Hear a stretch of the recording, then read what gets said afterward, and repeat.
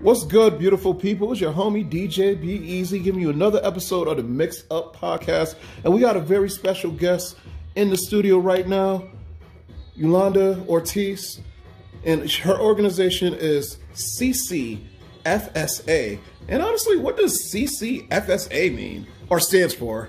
Well, CCFSA is an acronym for the Connecticut Council of Family Service Agencies. Okay. So the council is made up, you could think of the council as a network, and it has about 14 partner agencies underneath it. So CCFSA is like the umbrella. Yes. And all of the organizations underneath them are family service agencies, and they're all located throughout the state of Connecticut. Okay. So today, I'm here to talk about the VOCA program, which is one of the programs that CCFSA administers. Okay. And when I say that we administer it, we fund it.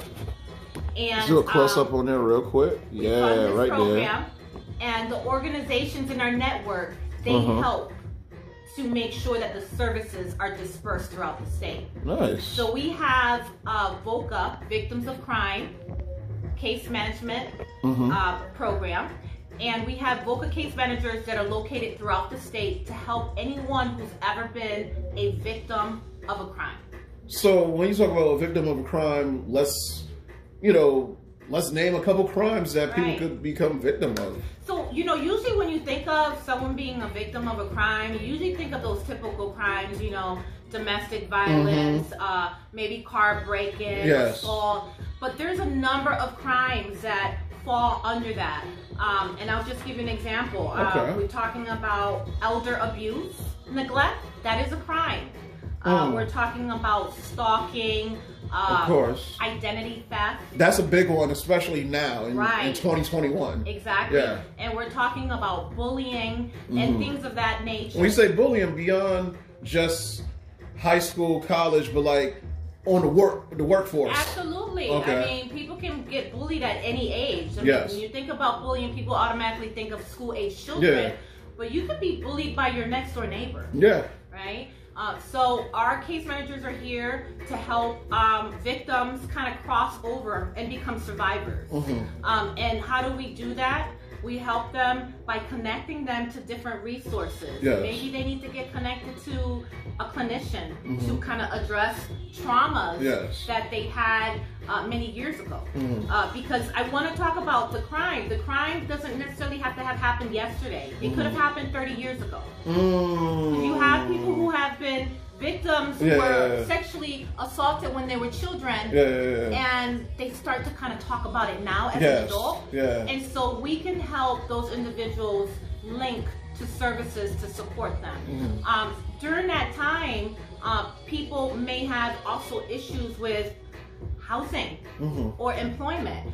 So our case managers don't just help them with the victim portion of it. It's a holistic approach. So they can possibly help them link to housing programs, helping with their utilities, things of that nature. Another important aspect of the program is this program is funded through the Office of Victim Services. And through the Office of Victim Services, there is compensation available to victims for expenses related to the crime. So give me an example. Like, let's just say something happened 10 years ago. It's causing trauma, like to the point where I can't communicate at work properly because I'm still thinking about this one situation. So they could actually get financial compensation from that? Well, the way that they would get compensation is, let's say that they start going to therapy. And let's say that their health insurance only covers a certain amount of the therapy. They can get compensation for the monies that they have to pay out of pocket. Let's say that there was a crime cleanup because there was a murder that happened in the house, and now the entire house has to be a crime cleanup. They may be reimbursed for expenses related to the cleanup of the crime. Yes. Let's say we're talking about a domestic violence situation where maybe all the locks have to be changed now at the home. Trust issues and just exactly. So those are safety expenses. issues. Yeah. Exactly. Wow. So those are expenses that may be reimbursed. And so there's an application. It's called the OVS application. And so our case managers can assist individuals to complete that application, submit it to OVS, and hopefully get some of those expenses reimbursed. So how people could like communicate with you to like get all the, you know, proper links and whatnot, and also I'm assuming you guys also have, you know, certain social medias besides just the website and whatnot. Right. So you can find us on Facebook. Okay. Just look for the Connecticut Council of Family Service Agency information on Facebook. Okay. We're also on Twitter and Instagram. Okay. If someone would like to get in contact with us to get information and get connected with a VOCA case manager, they can call the 1-800-505-9000 number. That number actually comes directly to me, and I would get their information and connect them to a case manager. So you're like the main manager there, or what's the main position there now? I'm one of the regional coordinators for the program. So there's two of us. So I cover the southern part of the state, and then my coworker covers the rest of the state. Wow. And what's really... That's a lot of responsibility. It is. It really, but it's worth it. Yeah. And what's really great about this program, because there's a lot of organizations that have VOCA funding, but they're not statewide. So we're statewide. We have case managers throughout the state, and we will meet the client where they're at. Okay. We will do home visits. If we have to meet you at a Dunkin' Donuts, if we have to meet you at the library, we will meet the client where they are at. So that kind of sets us apart from the other organizations out there. And also with everything going on with certain restrictions and whatnot, do you have to do like a little bit more Zoom meetings and like Skype and FaceTime and all that? Absolutely. We have some clients that the case managers do Zoom meetings with. Their appointments via Zoom. But if they have to meet them out in the community, they take the precautions to make sure that everyone is safe. Nice. So it's a fantastic program. It goes underutilized. I know that there's a lot of people out there that's been a victim of a crime some way or another, and there's help out there, and we're here to help. Any testimonies you can, you know, speak on from seeing people change it in their lives and whatnot? Actually, there was a case manager that was working with a woman who was fleeing her abuser from the state of Washington. Are you serious? She ended up here in Connecticut with her 3 children. Wow. And the case manager was able to help her secure an apartment, help with security deposit in the first month's rent, and even help her find a job. So this is someone who relocated cross country just to get away. Their abuser, and within a month. And I'm not saying that always happens. You know, sometimes there's baby steps to different goals, but within a month we were able to help this woman and her children. So that's fantastic. I wish one of my friends, like from 3 years ago, knew about this program, because she went through, you know, a crazy domestic situation where she had to leave West Hartford and like go to the outskirts of Bristol, like, you know, basically the Bristol Southampton line, just to get away. But the thing is, one of her friends is still mutual friends with her ex, and you know, just gave the ex the address of all things, breaking a code of friendship and whatnot. So now the young lady lives in Nevada. So I wish she would have knew about this program. You know. So it's anyway, crazy. It's here. It's here in Connecticut. And again, if anyone needs any additional information, or if you're interested in the program, please call 1-800-505-9000. Wow. There's a lot of stuff going on. And I didn't realize, like, I know this now, since things open up communication-wise and people are more open about talking about their traumas and whatnot, I'm learning more. And even what you were talking about with, like, just not paying attention to, you know, your elderly family and whatnot. I didn't know that was a crime. Yeah. I just saw that you're just being a bad, like, kid or whatever. Yeah, elder abuse is a crime. actually you can report elder abuse just like you can report child abuse. Yeah. And so if you ever see like a senior who you believe is being mistreated, you should call. Another thing that is rampant here in Connecticut is human trafficking. That honestly, this has been going on since the beginning of time. Yeah. And the thing is, the more you try to vocalize that with certain people just be like, "This is not it's still happening." They actually did a documentary of. I'm not going to call out any like streets in Newington or whatever, but there's a big old street in Newington that truck drivers go to, and they actually did a documentary on that big old street in Newington that truck drivers go to. Yeah, it's really sad. And then you see it all the time. Girls, young girls disappearing, and a lot of times they're ending up being sex trafficked. The youngest child to be sex trafficked in the state of Connecticut was 2 years old.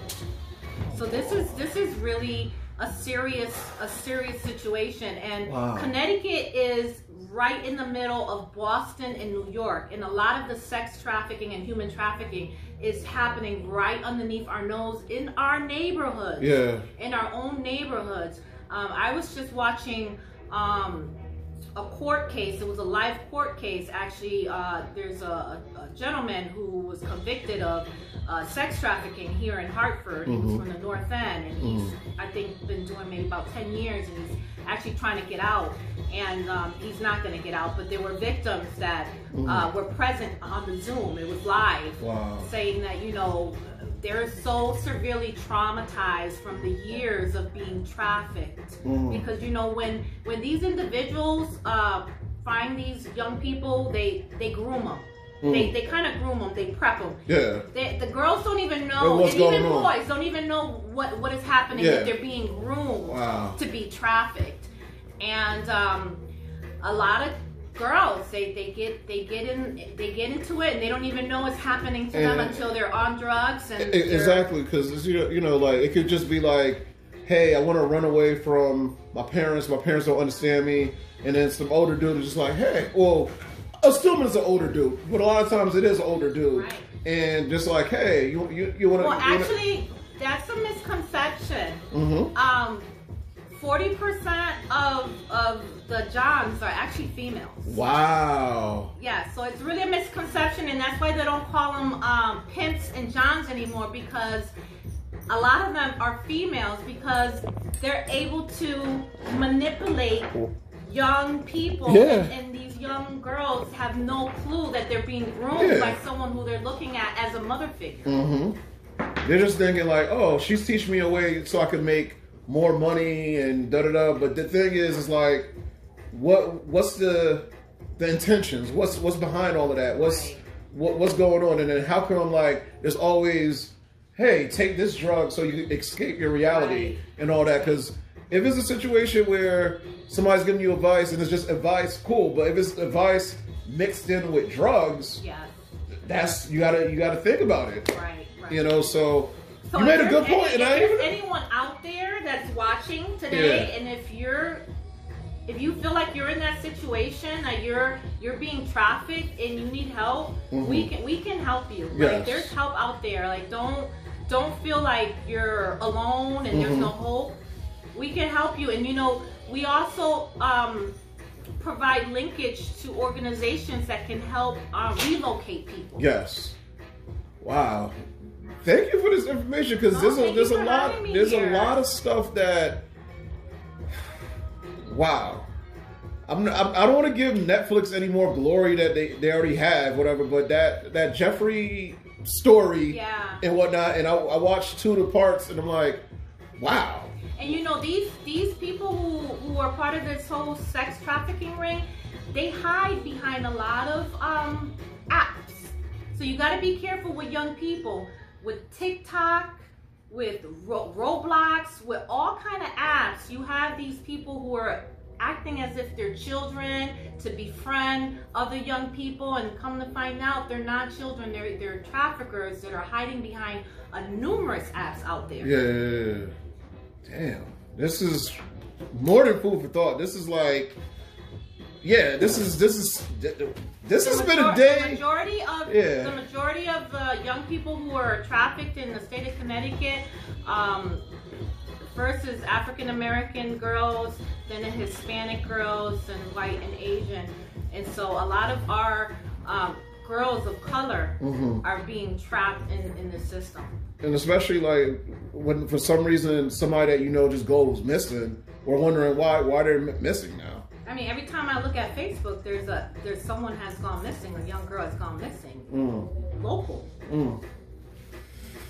Guys, our awareness of our community got to get better. Yeah, seriously. And I think we need to be more. Yeah, you're right. We need to be more aware, and we need to open our mouths. Yes. We need to stop being quiet when we see something that doesn't look seem right. Yeah. A friend of mine the other day said they went to the gas station and the car that was parked right next to them, there was a young lady who looked like she was about 19 or 20 sitting in the back seat, and this man who looked like he was like in his 60s, he's the driver, and she said something to him and he said, "No, not right now." And he thought that it just seemed so odd that this girl would be sitting in the back seat. And I said, you should have looked at her when he went into the store and maybe said, "Hey, are you okay?" Because she could possibly be being trafficked. Yeah.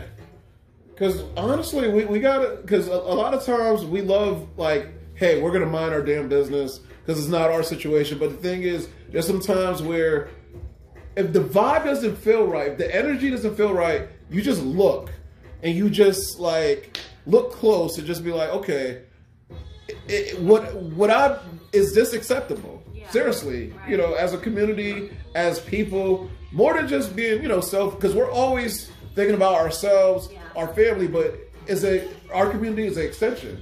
And sometimes we got to think about people that's not even thinking about themselves. Right. So this is a lot, but it needs to be said. Yeah, absolutely. It needs to be said. Absolutely. Let everybody know the website one more time and how they can contact you and everything. Sure. So I am from the Connecticut Council of Family Service Agencies, otherwise known as CCFSA. Yes. And if you'd like to get in contact with me or someone else at CCFSA, please call 1-800-505-9000. We are the Victims of Crime Case Management Program, and we can help you go from victim to survivor. Yes, yes. Thank you. God's blessings to you. We'll be back next week. And guys, if something doesn't look right, speak about it. Say something. Communicate with somebody that, hey, there's a certain situation that does not look right now. So God blessings to you guys, and we'll be back next week. Thank you again, Yolanda.